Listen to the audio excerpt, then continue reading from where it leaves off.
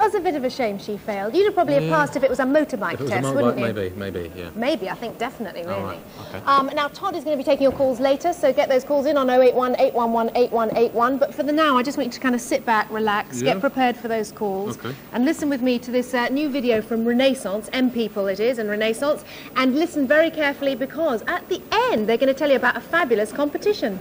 I just thought I'd better put you in the picture. We have decided to sell the stall. Great. There's a but, right? Yeah, we've had a better offer. What? How much? I can't say. Yes, you can. Shelley, please, do you mind? Come on, Ian, how much better? 10.5. Well, we'll match it. Shelley! And offer another 250 on top of that. Yeah, hang on a minute. This ain't a game of poker, you know. Yeah, we should have discussed this in private, Mark. Who offered you 10.5? Shelley, please, give it a rest. Anything with you. This is between me and him. Who offered you 10.5? Shelley, let the man speak. Go on, Just telling you Ian. how things stand, all right? Me and David have discussed it, and we're ready to sell the site as a going concern for 10.5. Well, you do what you have to do, Ian. You always do. Fair enough. Don't start.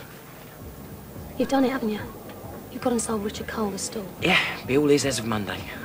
I know he's not exactly a family friend, but he offered the best price.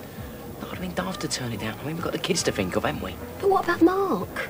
Mark understands. Well, I don't, Ian. Look, I know how important your dad was to you, and that's why giving a part of him to Richard Cole just seems so wrong. I know I've never said it before, but that's how I feel. I'm sorry, Ian, but you said yourself that that picture was more important to him than his flat or anything. I know, love, it was an extension of him. The whole family. I used to laugh at them, but I can see it now. Can't you?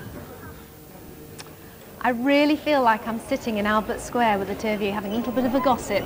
Welcome to Michelle and Todd. Do you feel like you're in EastEnders here now? Yes, it's very realistic, isn't it? Do you think... Very. Is it too realistic, do you think? It's a bit brighter here than it is in the square, and it always seems to rain in the square, doesn't it? It's quite sort of summery with the flowers. Well, I'm a bit wet, actually, from my last from your episode diving over there, test. yes. Well, welcome to Live and Kicking. We did this specially for you because we wanted you to feel very at home. And we've got lots of questions for you, which we're going to get straight on. Patrick, what's your question? Now that Riley's dead, are EastEnders going to have any more new pets? I don't know. Well, Nellie's got a cat, hasn't she? She's got a cat. She's got a little furry cat. And, I can't remember his name.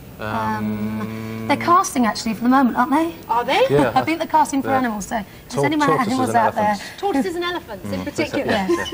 That would be a good addition to the square, wouldn't it? Yeah. Be an interesting addition. I'm not sure whether it'd be great. But I'm sure there won't they be will. another dog, you don't think, like Rolly? I think there probably will be, because everyone loved there's Rolly the and Willie, greyhound, didn't isn't they? Oh, there's the greyhound.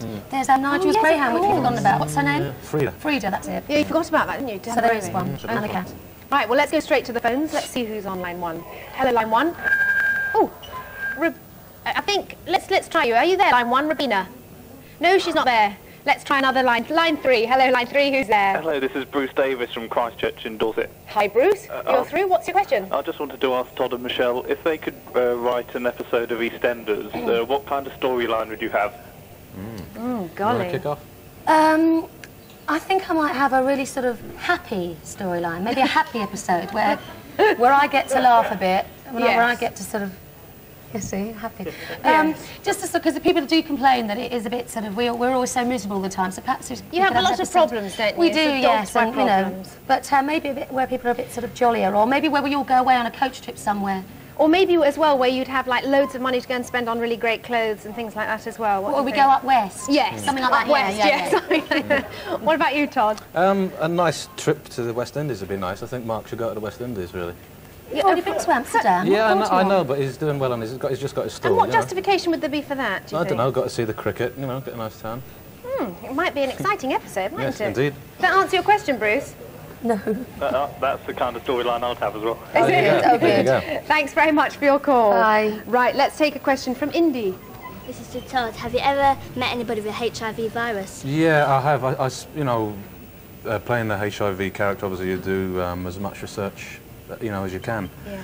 And the Terence Higgins people, of course, you know, met people through that as well. But funny enough, not just through, you know, sort of controlled environments. I've been at football matches where people have come up and they've gone away from the crowd and said, excuse me, you know, I enjoy what the programme's doing, and, you know, things like that. So sometimes there's a situation where it totally surprises you, or That's great. where you actually don't think that it's in this thing, you know.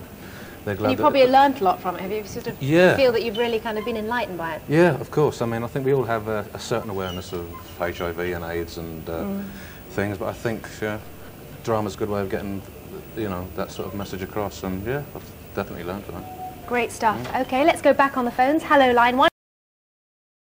I'd like to ask Michelle that when you first found out that you were going to have twins, how did you react? Oh my God, not no more babies.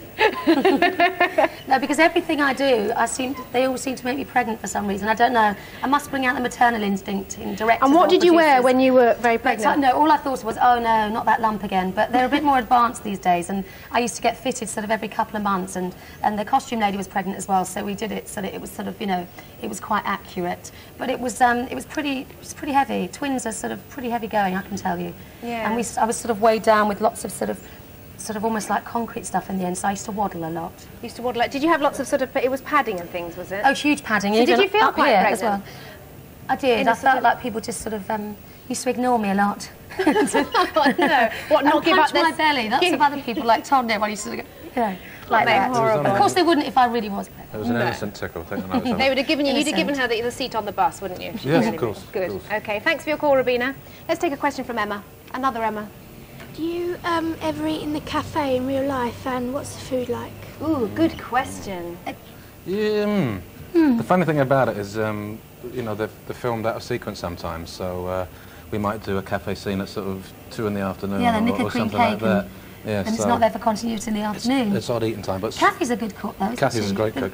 Is she? And is it a working cafe? I mean, oh, we definitely know it is a working secret? cafe. I mean, we always, work, the prop guys, especially Brian, are always, there's Yeah. always hot toast on the go all the time. So in between takes, we're always eating hot toast and we're always having cups of tea and we sort of help ourselves in between. Nice. So it is, no, it is, It's real food, it's isn't it? edible.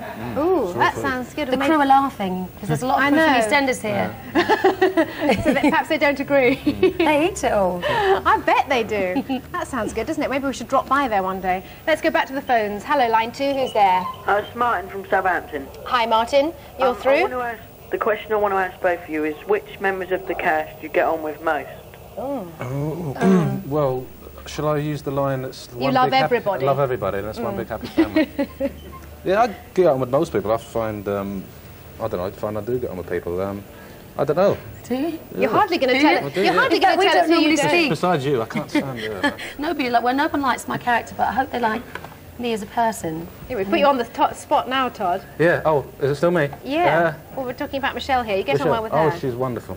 But we never have any scenes together. This is the first time we've ever met, isn't it? It is really. Yeah.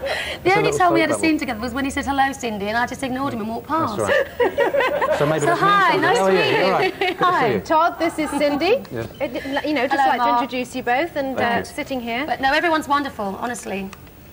And if you believe that, you believe anything. Well, you were hardly going to tell us that you didn't get on, did you really? Thanks very much for your call, Martin. Bye-bye. Well, thank you both very much. Oh, well, we had loads more questions. We've got to stop for the minute. We'll look forward to seeing you 3 times a week. Oh, yeah, indeed. It's excellent. We look forward to keep seeing you there. And just stay here all morning if you like and just feel much happier, you know.